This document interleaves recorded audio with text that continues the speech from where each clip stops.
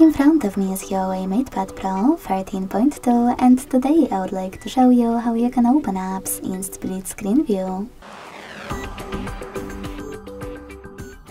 Begin by launching one of your apps and opening it in the background.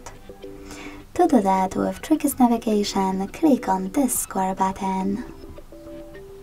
Now click on this icon at the top right corner of your app and launch the second one. Finally, you need to click on your pop-up window.